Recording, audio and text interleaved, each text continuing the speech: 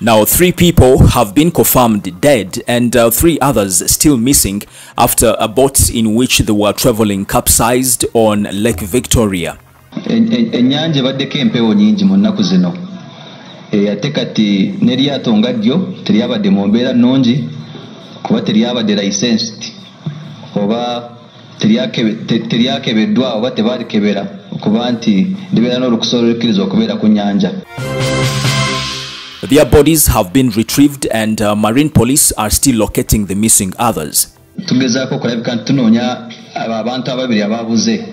Tusuubira nti bayinza okuba nga bali eyo nga balamu oba nga bayinza okuba nga bafudde. So tukyagezaako okunoonya emirambo gyabwe bwe tumala ogifuna era tugenda kwongera tubategeeze ku nsonga eyo.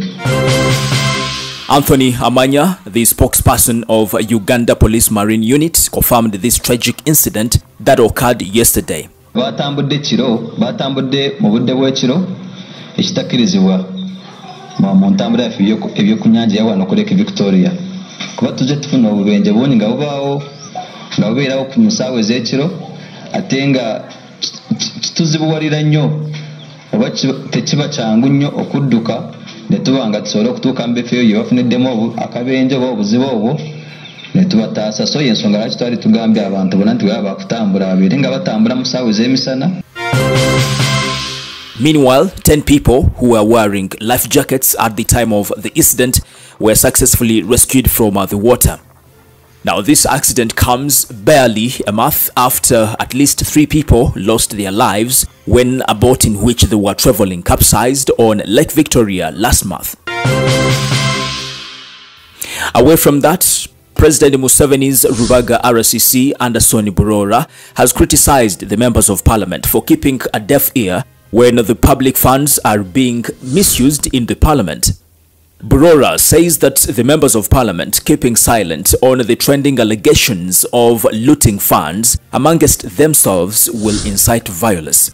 Well, he questions why the parliament would wait for the public to take action, which he says can cost the country more than resolving the impasse in time. And finally, Burora said that on the 19th this very month, he's gonna hold a press conference to announce the next course of action. Now, Lillian Pawazi, the late Mose Radio's wife, has been dragged to court over failure to pay Uganda shillings 16.2 million rent arrears. In 2018, Lillian Pawazi entered a rental agreement for a house located in Buziga, and the agreement stipulated that she was to pay 1.5 million per month. Now, the last payment to her landlord was in April 2022, but after receiving a notice of intention to sue, she made a payment of 10 million that was last year, promising to pay the remaining balance of 16.2 million within 3 months.